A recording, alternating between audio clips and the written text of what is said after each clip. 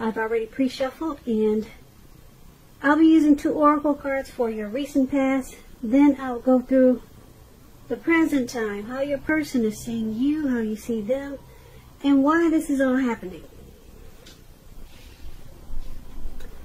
So, Virgo, in the recent past, we have healing family issues. Your love life benefits as you forgive your parents. And it's paired with valor. On the flip side of valor, it reads, be courageous. The unmistakable touch of grace will follow us wherever we go. So in the recent past, there was probably a need for you to heal some family issues. And if it wasn't family, maybe heal some issues with another connection or a person that you were involved with. And everyone would have benefited as you forgive or as you ask for forgiveness. But being that it's with valor, it would have took a lot of courage. We all know that asking for forgiveness is not easy. And forgiving is not easy either. A lot of times, especially if the wounds are so deep. The cut is really deep. It's not always easy. So you need courage. So that's what valor is about, being courageous. It takes a lot of courage to come in and forgive or ask for forgiveness. So it would have brought about grace. It would have enhanced the relationship, enhanced the connection. We all know it's important to just own up to your mistakes. But a lot of people can't do it. A lot of people just choose to say, hey, it wasn't me. You know that song by Shaggy? You saw me standing on the corner? It wasn't me. It's just easier to just lie and say, it wasn't me. But anyway, in the recent past, there was some healing issues that needed to take place. Your love life benefits as you forgive your parents. So it could have been with your parents or with someone else. And it would have took a lot of courage. That's what valor is about. But you would have benefited in the long run if you could have just be courageous and go ahead and ask for the forgiveness instead of saying it wasn't me. Yeah, it would have been beneficial to everyone involved. That's in the recent past. Healing some issues. So, Virgo, let's move on down and take a look at the present time. We have the Page of Swords, and it's paired with the Hangman. So the Page of Swords, it can sometimes stand for an actual person in your life. If this is the case, the page is about someone younger than you. It's about a message coming in. It may not be what you're hoping to hear, though. The page, it tells us that you could be trying too hard or pushing too fast or stepping on the toes of others. Or this could be the person that's coming in with the message. You may need to study the body language of others and consider how well you do or do not accept constructive criticism at this time. You're likely to have a great deal of mental and physical energy now, so use it wisely. This Page of Swords is when it talks about love and relationships. It's about mild conflict. You have to know when to push and when to back off. Many fights and discussions, they are not actually worth having as long as your partner is treating you with respect. So allow your partner to have her own space. This is going to be crucial for happiness at this time. If you are single, Virgos, get out there and socialize, because we all know that love, it just does not drop out of the sky. The Page of Swords is paired with the Hangman. Now the Hangman is about being at a crossroads. It could be one with only two options, such as in or out, up or down, yes or no. You could also find yourself very much wanting to do something but having no idea what it is or how to do it. Keep in mind, if that does happen in February, it's going to be a clear sign that you need to stop, relax, and look at ways that you might need to let go of attempts to control life situations, people, things. It's possible that there's an outdated attitude or a wish that you need to let go of. Any sacrifice that you make at this time, it's going to open up your life to something even more positive than what you're letting go of.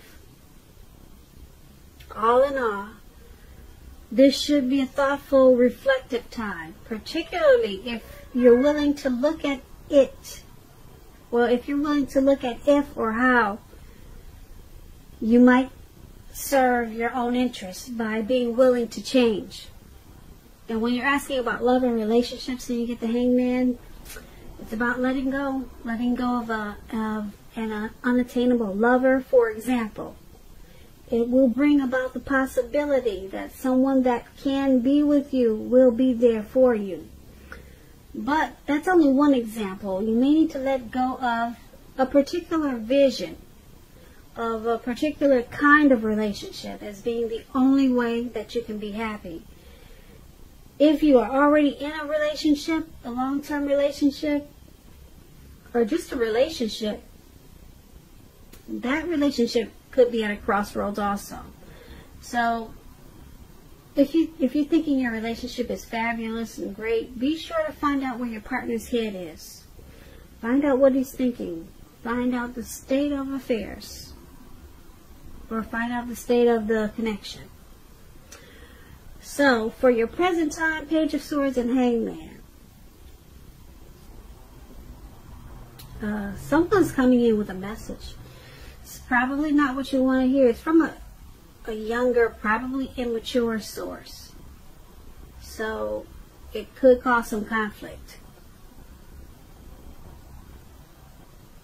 Could cause some conflict because it's not what you want to hear. And who knows if it's even true? Because it's from someone, you're probably, like I said, a younger person. The page is about youth. So, whatever this message that's coming in, it's going to cause you to feel like you're at a crossroads.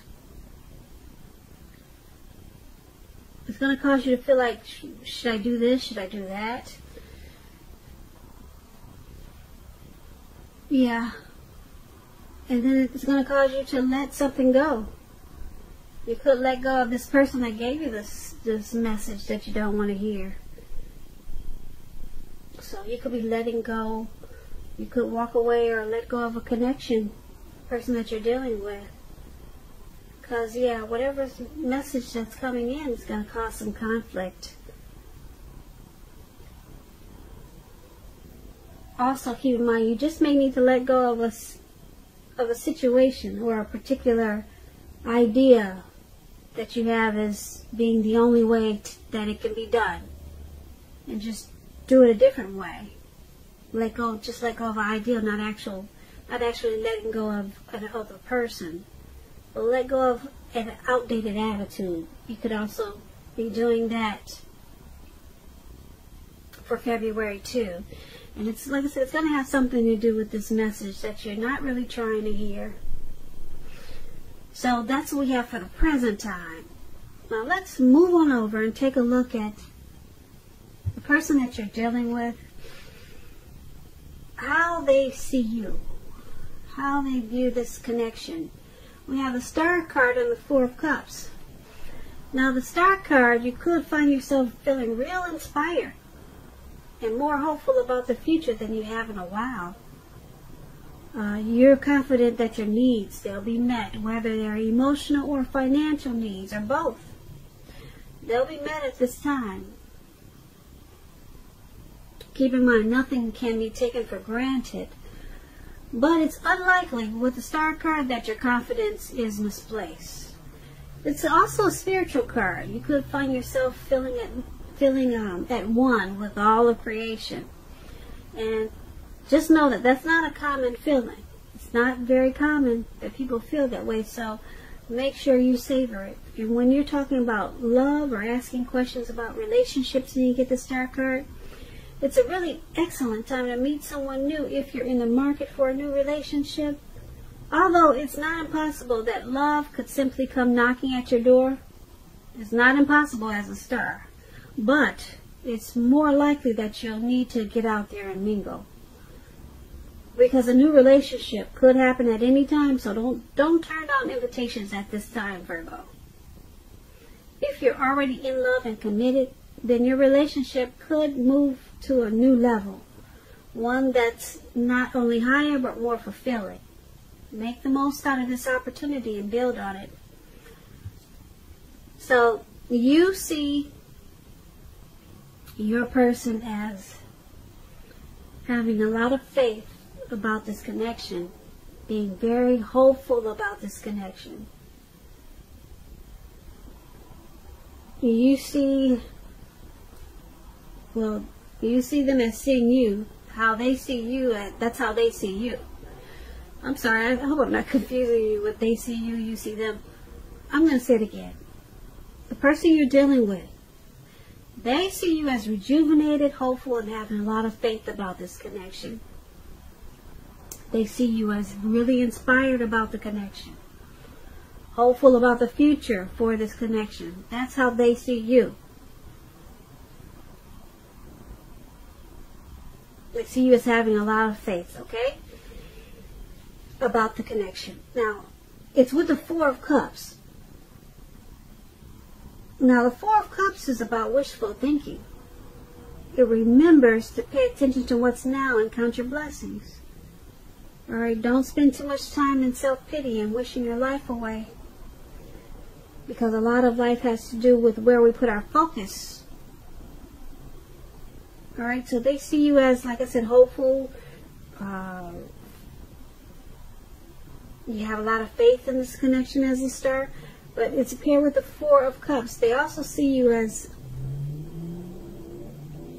you're not spending your time wishing your life away about this connection.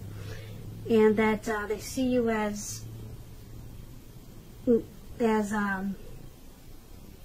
trying to focus on counting your blessings of the connection. They try to see you. They're seeing you as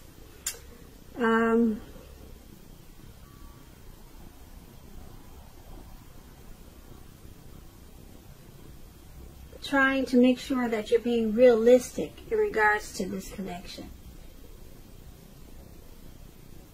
So they see you as trying not to worry too much about what could be, but like I said, trying to count your blessings about this connection. So they see you as being wishful about the connection. Maybe they see you as praying a lot about this connection. You see how this man is on the ground and looks like he's meditating. So it's not bad. Star card, they see you as hopeful about it, and try not to just wish. Maybe you're counting your blessings about the connection. So once again, that's how they see you. Now let's move on to how you see them. You see them as the Page of Wands and the Nine of Wands. Now the Page of Wands is ambitious and warm achievers, warm people with a lot of ambition and high achievers, put it that way. That's what it's about. And if this is not a person, when you get the Page of Wands, if it's not someone you're dealing with, the Page of Wands is about energy of easy distraction, being easily distracted.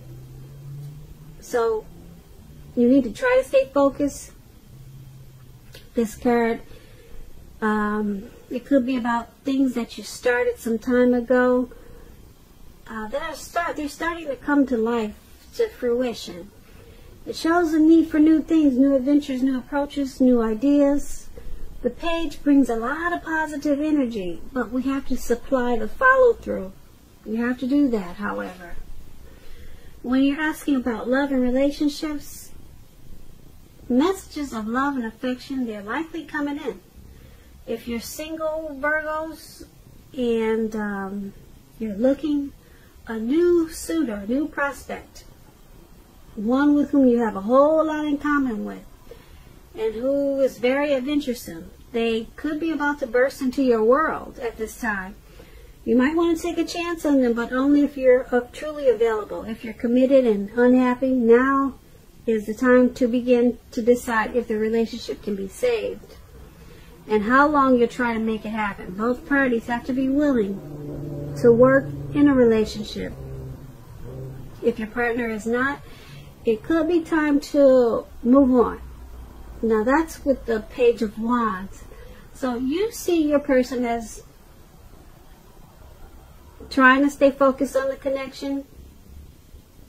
You see them as ambitious. They really want to achieve the connection, but they have a lot of easy distractions, or they're easily distracted. But you see them as wanting to continue to explore the possibility of the relationship with this Page of Wands. So they could be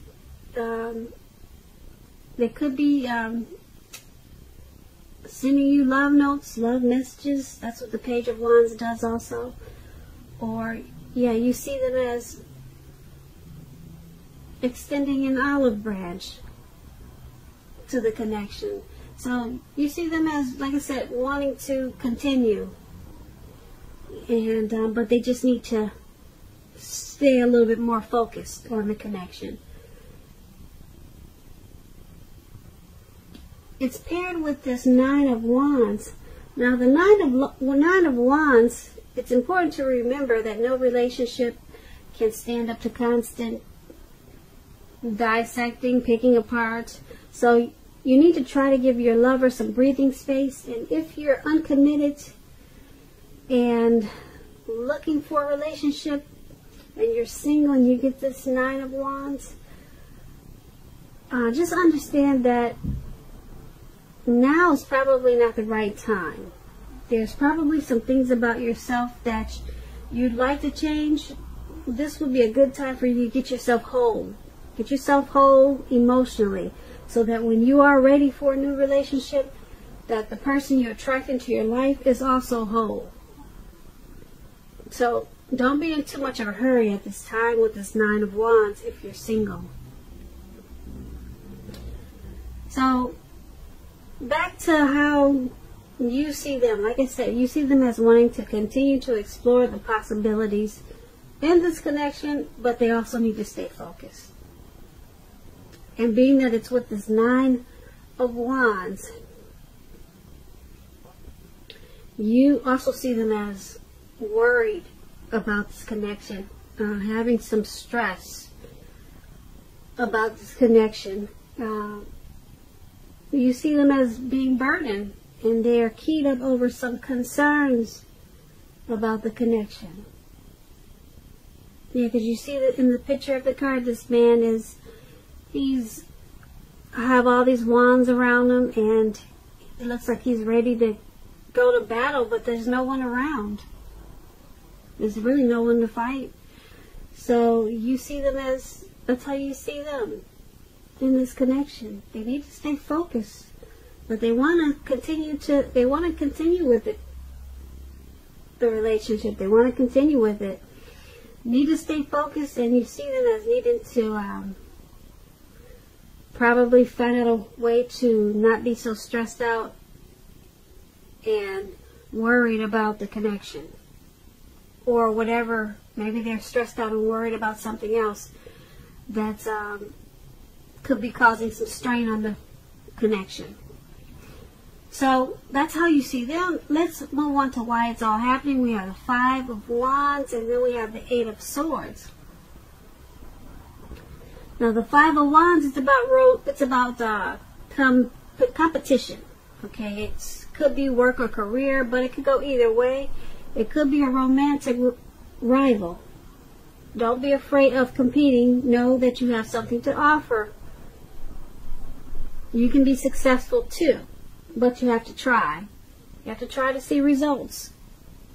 So when you get the Five of Wands, your need to believe in yourself is stronger than ever at this time. So hold your head up high. Have faith that you'll end up in the place that's right for you. You may be thinking of a career change. Just know that you can be successful too. And when it talks about love and relationships, this Five of Wands, the person that you have your eye on, they could be being pursued by several people. If this is the case, give it your best shot. You need to know that you've done all that you can for this relationship where your heart is involved. This can also work the other way around, meaning that you're going to be pursued by several interested people romantically. So it's all happening because there's some competition in this connection. Possibly some romantic rivals. So it could be causing you or your person to probably have some self-esteem issues. Yeah, so you or your person is probably being pursued by several people, and it's causing some issues. It's causing a struggle in the connection, and you two probably don't see eye to eye sometimes because of this competition. So it could be challenging. The connection feels challenging at times. And being that it's paired with the Eight of Swords, now the Eight of Swords is about a need to reevaluate a relationship. You could be sticking with someone that's actually bad for you, since you're figuring it's better than nothing. If this is the case, you need to rethink that. Because being in an unhealthy relationship is much worse than being alone. If you're looking for love, first look at how well you love yourself. Because someone else cannot come along. Someone else cannot come along and fix you, so start where you are. So, like I said, it's happening because you got this competition. Someone is being pursued by many people, or they're possibly I don't know if they're dating other people, but it's about having other people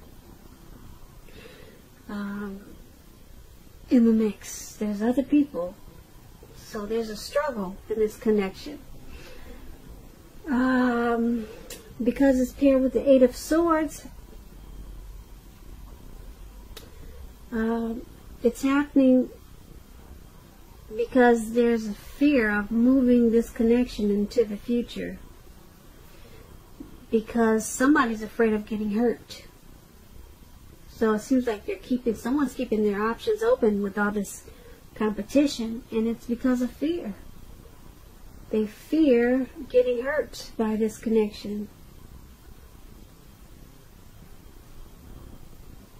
So yeah, somebody's stuck in their head. Yeah, somebody's stuck in their head about this connection. And so it looks like somebody's keeping their options open with probably other choices, because you've got this competitive situation going on with the Five of Wands. Yeah, somebody's scared. It could be you, your person, or it could be the both of you. So that's why it's all happening. Virgos, I hope you enjoyed this reading. I'll have a link below of the extended of this reading. I'll go over how you both feel about the situation, what's in the near future for the two of you, how you see yourself, best case scenario, and what will happen between the two of you in the next few weeks. If I don't get a chance to do the extended, I'll have a link for personal readings. I just want to say thank you so very much for watching. Please comment, subscribe, hit the notification bell. That way you'll be notified when I post my next reading. I'm hoping that you enjoy 2020. I hope that you are having a great day, and I'm wishing you a wonderful February. Thank you so very much for watching.